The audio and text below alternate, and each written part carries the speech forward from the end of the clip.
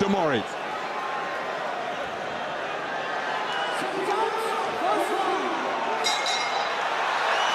So here we go then.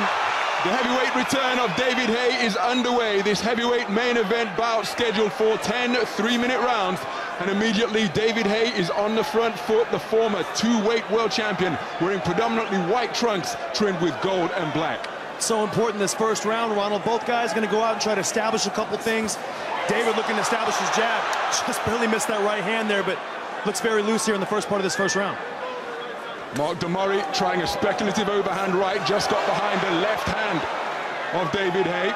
David Haye with that familiar wide-legged stance, stalking his man, and already has got through with a good 1-2 combination. Mark Damori said that he's going to try and lure Haye into his power zone, but already he's being hit with heavy leather to both head and body. That right hand hurt him, Ronald. He set it up with a hook. Mark Damori reached up to catch the shot. David came with a straight right and definitely rattled him there. Still taking his time and looking, but not a good start for Damori. Got to let his hands go. David Haye, well, his timing just a little bit awry on that occasion, and that's one of the questions we want to find out during the course of this heavyweight return. Threw a right hand and missed rather badly, his momentum carrying him toward the turnbuckle in the neutral corner just above us.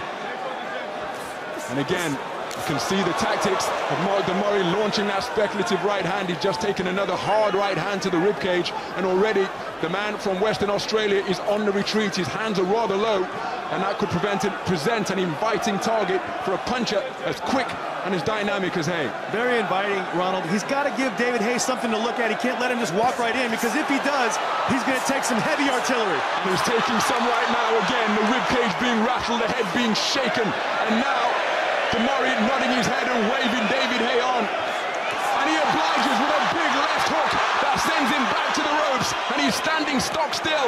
Not a good place to be against a dynamite puncher such as David Haye. You may as well sign up to face a firing squad at dawn. There's a massive right hand, and Damori's in real trouble. He's down on the canvas. His right arm is pointing straight up.